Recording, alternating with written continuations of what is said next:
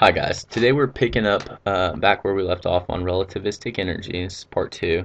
So over here we got the Large Hadron Collider near Geneva, Switzerland, and we've got protons that are accelerated to a total energy of 400 times their rest energy. So we need to find the speed of the protons in c, the factor times the speed of light, round to 6 decimal places. And for part B, we need to find their kinetic energy in mega electron volts.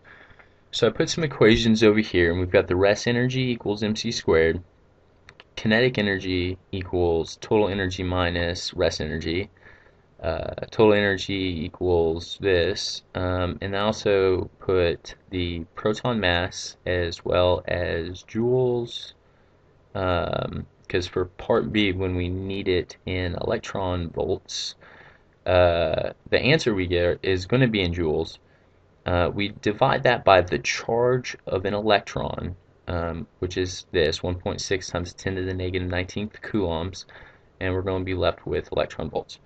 All right, so first we need to figure out an equation to find the velocity, which is down here. All right, so we do know that the total energy is 400 times the rest energy. So we know that the rest energy is just mass times the speed of light squared. So we're going to just put this. E is going to equal 400 times mc squared. All right. And we are going to put this equation in, and we're not going to write the 400 times mc squared yet. We'll substitute it in later because first we need to drive an equation to find v.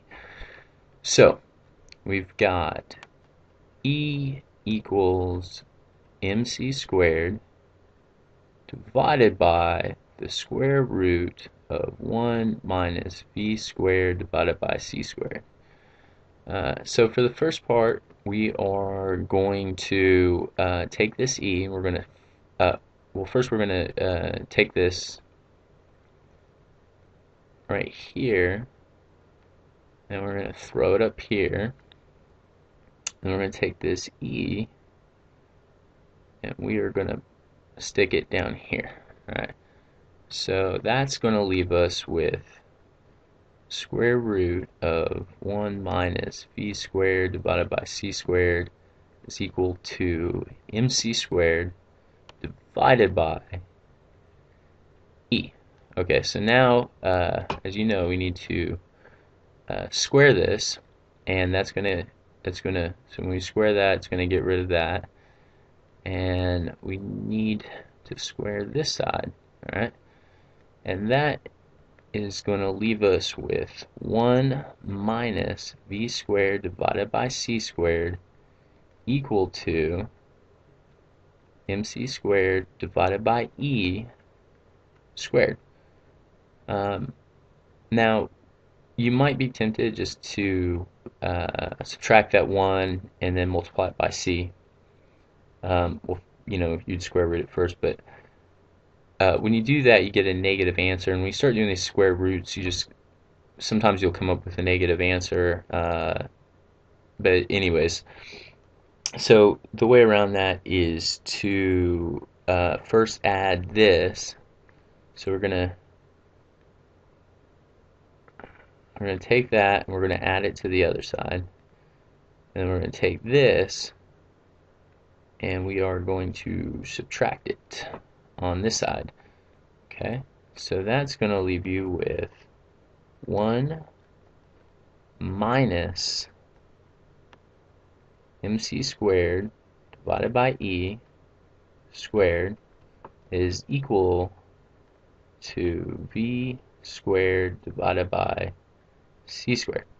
Alright, so now what we got to do is we need to square root this to get rid of the squares. So we're going to do that. Okay, and you're going to that, and what you're going to be left with is 1 minus mc squared. Now, now's a good time. We're going to substitute this E in here. Okay, so we just have the E, so we're just going to throw that in here.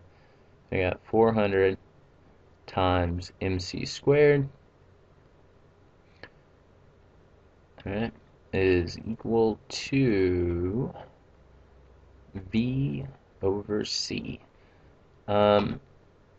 So we just have a few more things to do. As you can see, these mc squareds can cancel out. So you're going to be left with 1 over 400, and then you're going to take this C and you're going to multiply it by that side. So for the final equation, what we are going to be using is the square root of 1 minus 1 over 400 squared times C is going to give us our velocity. So we're going to go over to the calculator and work this out. So we were finding the square root, and we were saying 1 minus 1 over 400, and that is going to be squared. Okay, we're going to put this in parentheses, and then it's going to be basically times C. So that's pretty much all you're going to do. So when we do that, we get 0.999997, and that is exactly 6 decimal places. Remember, we're multiplying it by C, so this is going to be 0.999997C. Okay. So for part 1 up here, V is going to equal 0.999997C.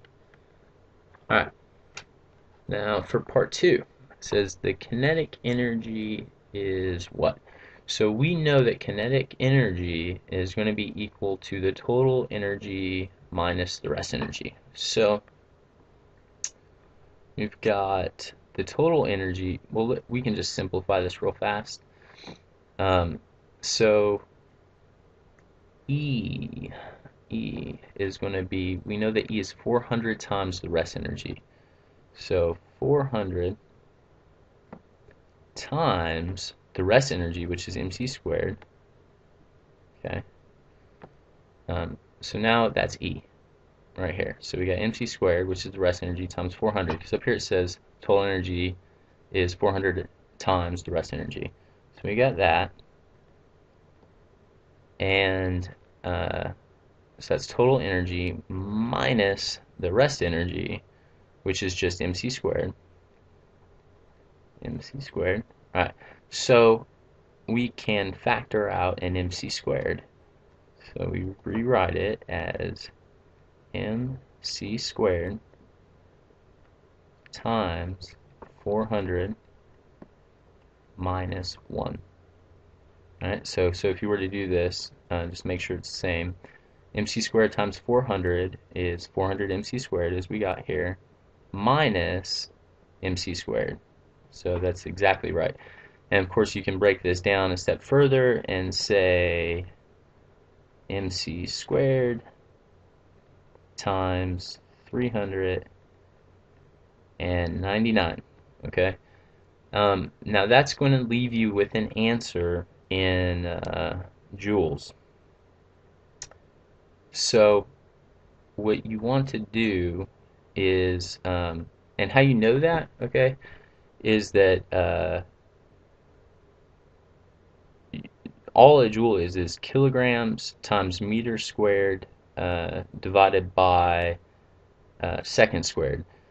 And we need this in EV, and so we're going to divide this whole answer by the charge of an electron, okay? And that's going to leave us with these volts. So joules divided by coulombs is going to leave you with that. So we divide it by the charge of an electron, which is 1.6 times 10 to the negative 19th. Alright, and that will give us an answer. So go back to the calculator. And we are saying the mass, which we know is 1.67265 times 10 to the negative 27th mass times